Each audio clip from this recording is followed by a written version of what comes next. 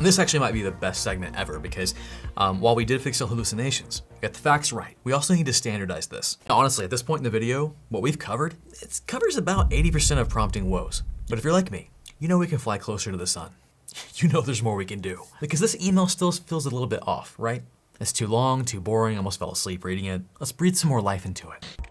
And this actually might be the best segment ever because while we did fix the hallucinations, we got the facts right, we also need to standardize this. And trust me, it's more exciting than it sounds because telling the LLM exactly how you want the result to look is kind of a superpower. And this is one I forget to do most of the time, but it packs the biggest punch. So check this out. At the end of this, we're gonna give it output requirements, clear bulleted list for timeline, keep it under 200 words. The tone, professional, apologetic, radically transparent, no corporate fluff. Let's try it.